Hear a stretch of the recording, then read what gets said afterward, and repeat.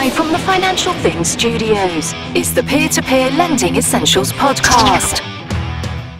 Welcome to the very first Financial Thing Peer-to-Peer Essentials podcast. I'm your host, Lawrence, and I'm the author of all of the Financial Thing peer-to-peer articles and lending reviews that you've probably been reading over the past 18 months to 2 years. I'm very excited to be here with you today, and we're going to discuss all things that are peer-to-peer lending.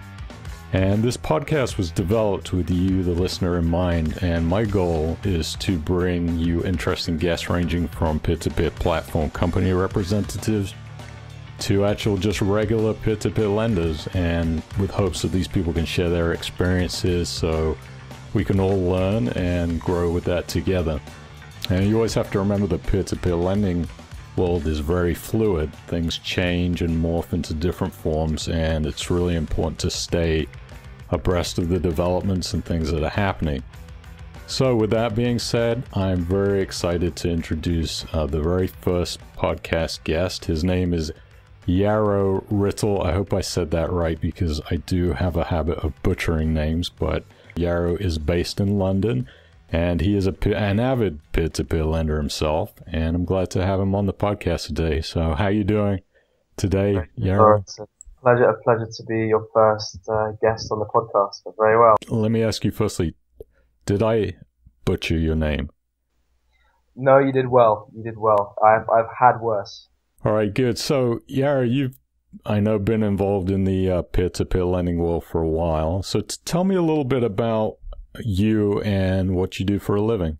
So the day job is very much working in the human capital, advisory space, professional services, really not very much related to peer-to-peer at all. I did do a stint in wealth management before, but I have always had, and still have, a very deep-seated interest in the financial technology space, especially working with startups, and have the privilege of working with a number of fintech startups here in London. What kind of startups have you been involved with? So I've worked with a number here in London. So some based in Level 39, which is the leading fintech accelerator.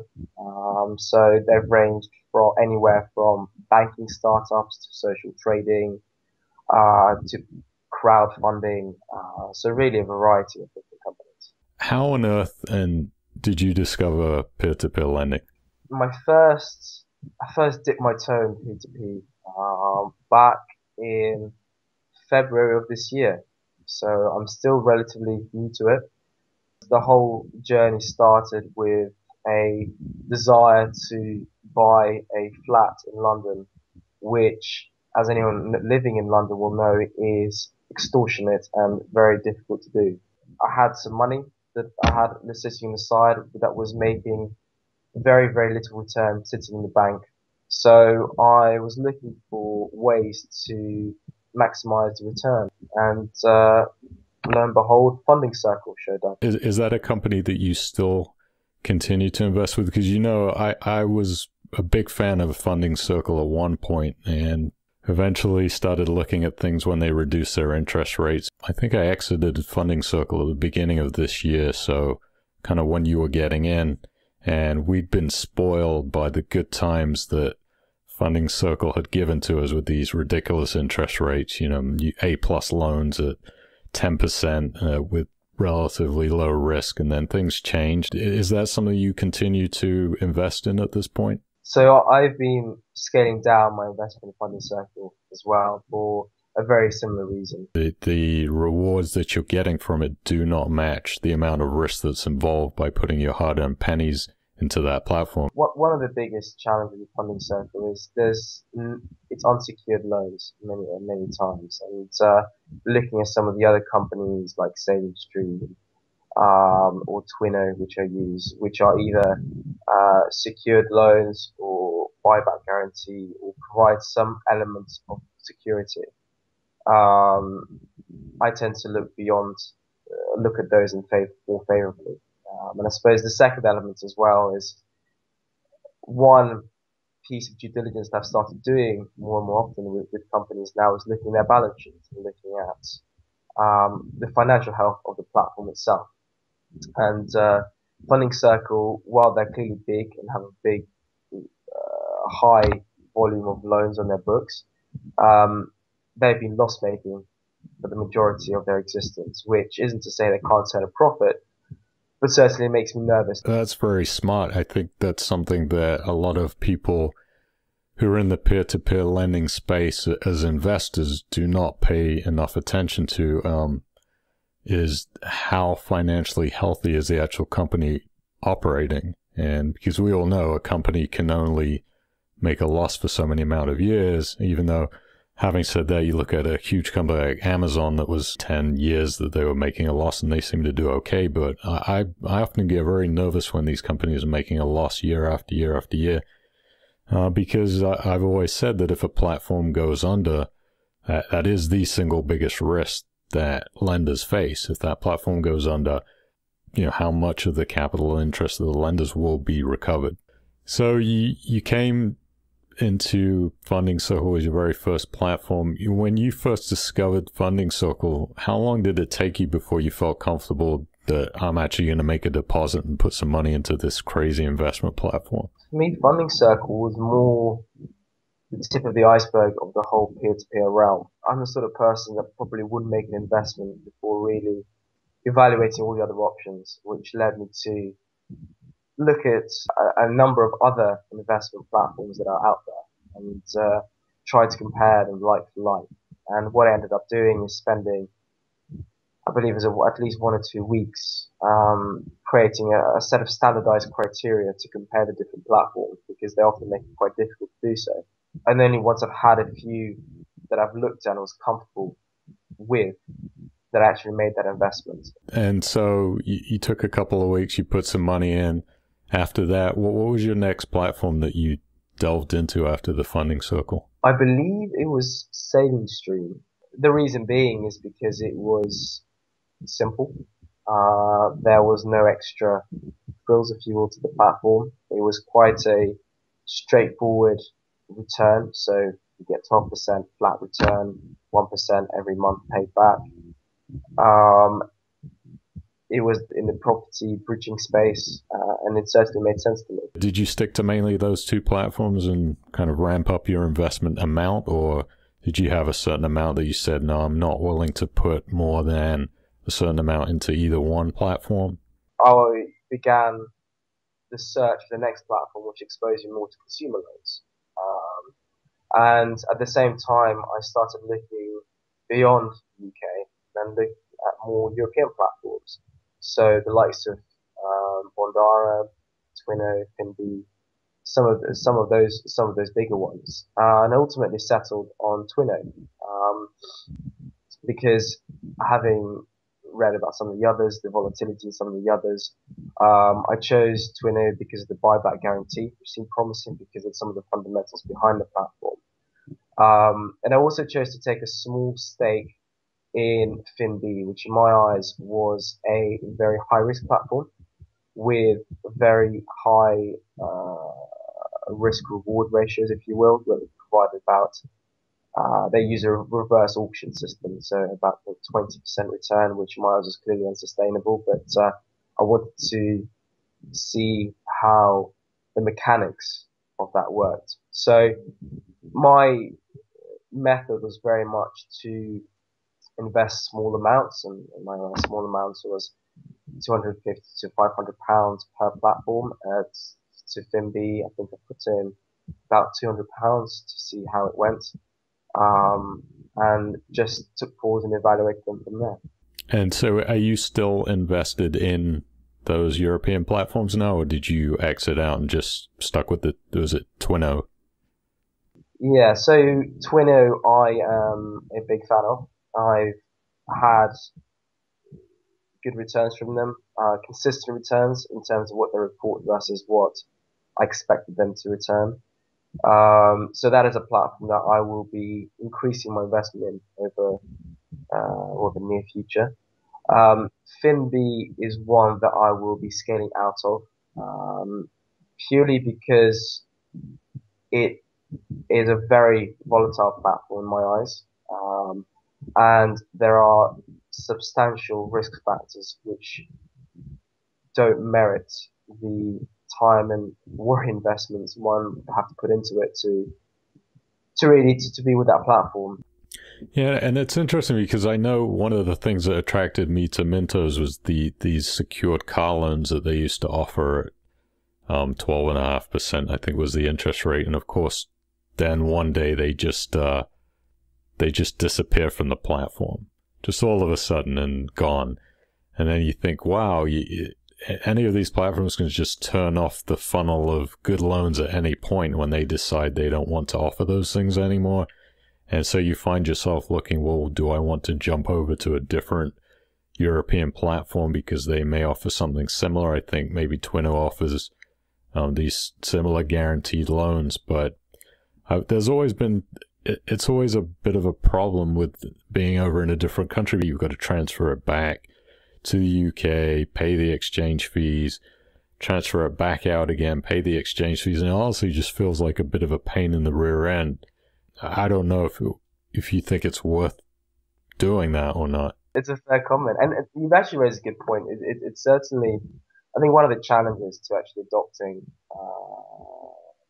P2P, and I know we'll go into this later, but it's the friction cost and the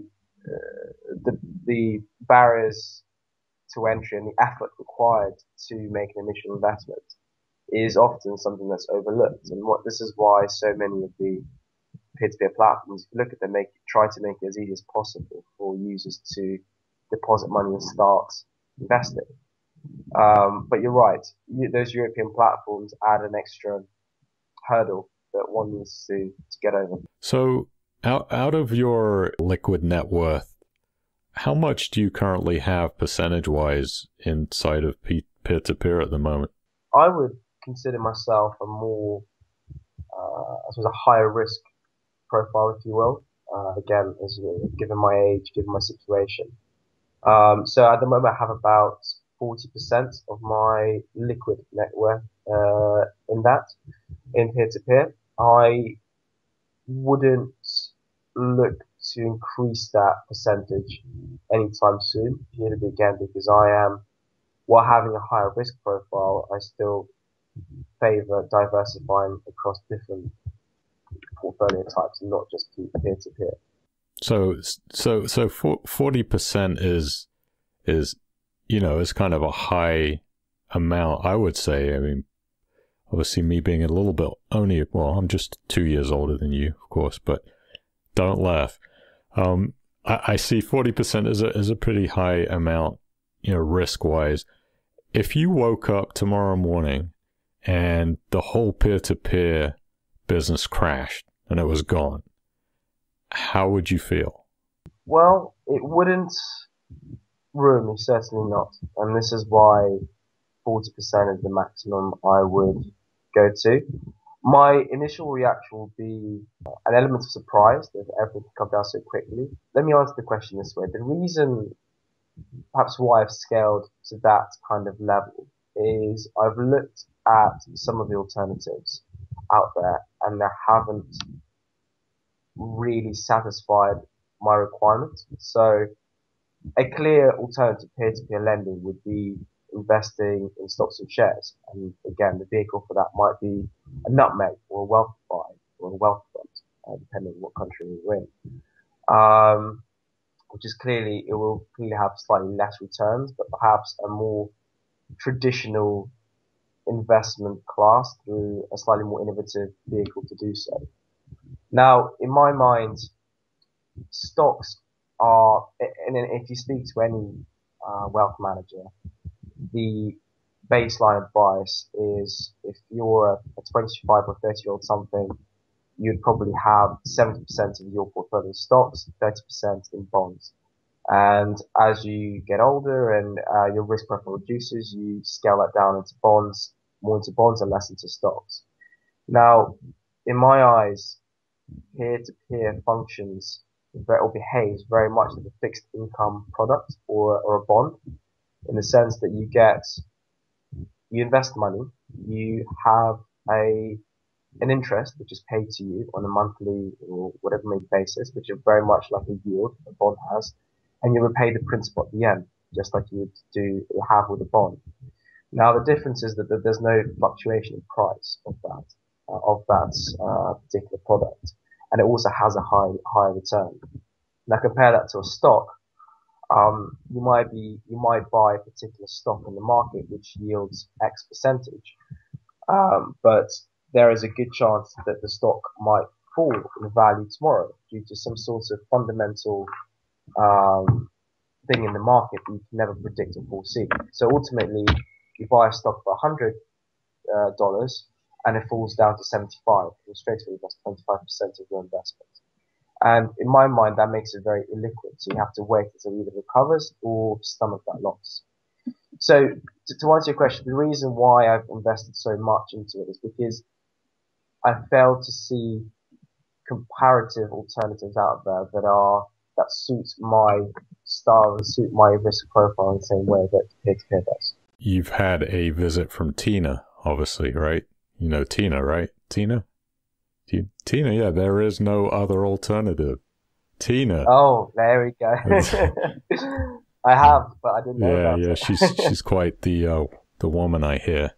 So currently you got your investing in Funding Circle that you're kind of ramping down. You're still doing Twino.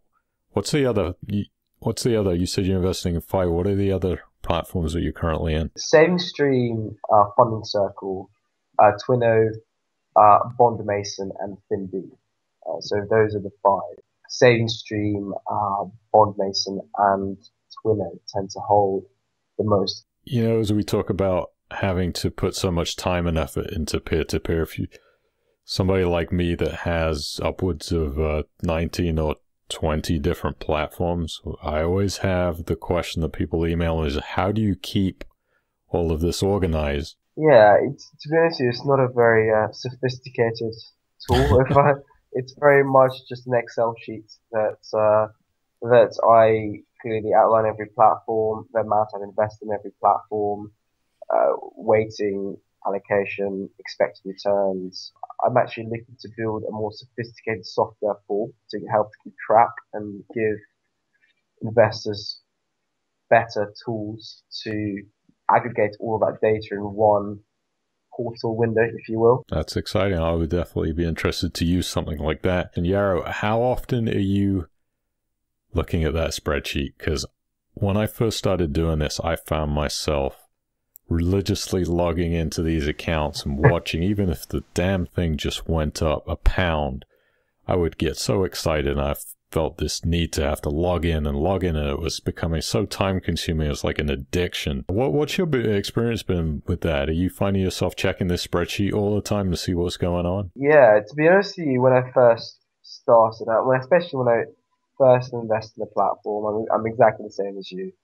I'd probably log in twice a day to have a look what's changed, and quite clearly nothing's changed at all, or maybe an extra 50p has been added to my overall You're an interest. addict too. You're an addict. It is, and it's a very addicting thing. What I've kind of tended to do now is just to really just kind of letting go and kind of scaling down the login from twice a day to perhaps once a week, which is healthier. Release the shackles of peer-to-peer and you will feel free. That's exactly. what I say. We talk about risk and fear. And what kind of fears do you have regarding this high amount of net worth that you have inside of peer-to-peer? Certainly the biggest fear is exactly what you said earlier, is platforms collapsing. And platforms collapsing and the recovery of my investments, if and when they do collapse. And clearly, that is a big concern. One element which has reared its head not too long ago, certainly, is the question of liquidity. So the ability to cash out when you want to and when you need to. And one thing I noticed, for example, after Britain decided to leave the EU and after the whole Brexit vote, Saving Stream, which is one of my main platforms, was flooded with people looking to sell their loan parts, which is phenomenal because for months and months and months before that, there's a huge deficit of loans available to buy. And we'll go on with the split second. And for about a week or so, the volume skyrocketed. So I think it was about 2 or 3 million that was available to buy on the secondary market. I thought it was a temporary spike because of the whole fundamentals, and I'd seen it happen before. And like, quite rightly, it's reverted back to the mean. But it raises more the question of if there is a broader collapse or regression, that really touches the peer-to-peer space as a whole. How difficult would it be for me to get my money out? And that is something that weighs in my mind. And I suppose the third thing that kind of made me think is there are so many of these peer-to-peer platforms popping up everywhere. So many of these companies popping up. Are they using similar underwriting and credit models to approve these loans? But if one collapses, will they all collapse if they're interrelated? So again, that is a factor. And the second factor to that is clearly, demand for these loans outstripping the amount of these loans. So we've seen it with Lending Club over in the US, where there's been a compromise in the quality of the loans that are being floated on the platforms. How risky do you think peer-to-peer lending really is? This guy came out and said, everybody that invests in peer-to-peer lending is basically foolish, and it's a terribly risky thing, and it's going to make 2008 banking meltdown look like playtime compared to what's going to happen with peer-to-peer. Now, how risky do you, Yaro, think that peer-to-peer lending really is? I think the perceived risks stem from the lack of understanding of what it really is, and which is quite natural given the relative kind of immaturity of this space. I actually spoke to a former colleague of mine, or someone I used to work with at a wealth management firm, and he is very anti-peer-to-peer and doesn't really see it as any asset class, or would never ever recommend it to his clients. In my eyes, how risky is it? I think like any industry that is in relatively early stages of evolution, by definition there are many unknowns. But from the fundamentals which I've seen happen in the market, so the government backing, the introduction of the innovative finance ISA, which allows you to put your P2P investments in an ISA with a tax efficient wrapper. The evolution of peer-to-peer over in the US, which is clearly far ahead of the UK at this stage. And the whole reason of why it came about, so the whole kind of 2008 crisis where banks wouldn't lend, businesses couldn't get access to credit, etc. So I think there are lots of fundamental factors that support the development of peer-to-peer, which make it less risky, certainly over the next couple of years. The caveat to that is that may change. Interest rates may rise. There may be another recession. XYZ might happen, which will have a huge detrimental effect that we can't even see. But I think all in all, though, I think some of the risks are a bit overstated. So Yaro, as somebody that I would say you're a relatively, I don't know that I would call you a veteran since you've only been doing it since February. You might be considered sort of a new peer-to-peer lender, and there may be some people listening to this that have not yet invested a single pound into peer-to-peer lending. What's some of the advice that you'd give to someone looking to get into peer-to-peer lending? Maybe some of the things that you've learned along the way that you think might help other people. Investing and putting your hard-earned money isn't just a rational decision, it's also an emotional one. And you want to be comfortable with understanding of what you're putting your money into. The second thing I would do is just make a decision what kind of investor you want to be. Whether you want to be hands-off and relatively low risk, so put your money in place X and leave it and you have it relatively kind of average returns, if you will, or whether you want to be a more active investor, looking to try some of the newer platforms that again have higher risk, higher reward profiles. And I suppose the third thing is when looking at companies and deciding where to dip your toe in the water, clearly some of the big well-known companies are good. And they provide an element of social proof and a level of validation around the business model that they have, but don't overemphasize the importance of this over the actual business model that they actually have, which is going back to what we were just talking about now in terms of, is this business profitable? So I think just understand what it is, figure out what kind of investor you want to be, and the sort of returns and losses potentially you're willing to make, and ultimately look around and create a diversified portfolio for yourself, so your eggs aren't all in one basket.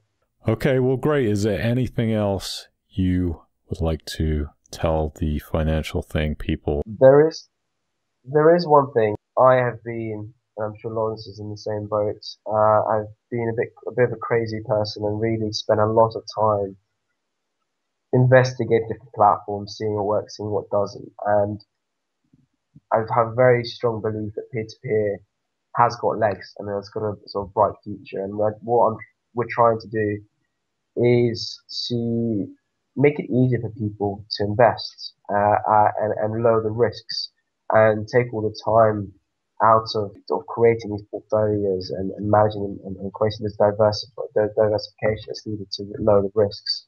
So we're working on something that may or not be renamed, but if you want to check it out and keep updated on the latest goings on, calling it Babylon Investments. So you can find it at Babylon, which is BABYLON .launchrock, which is LAUNCHROCK.com. At this stage, it is simply a landing page.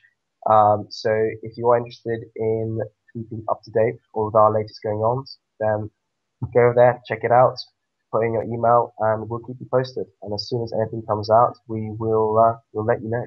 Okay, that sounds good. So it's babylon.launchrock.com. You go check that out. Yaro, I would like to thank you for joining us, and it definitely went as well as I could have hoped for a very first podcast. Hopefully it was entertaining for the people out there listening. This is a new podcast, and I don't know who the next guest is going to be, but I can tell you that it will be somebody extremely exciting. But like I said, I do plan to have representatives from the peer-to-peer companies. I do have some interesting guests lined up for you. So come back, visit financialthing.com, sign up for the mailing list, and I'll send you an email notification, let you know who's going to be on the show. And keep checking out the reviews. I thank you very much for the support, and we'll see you next time.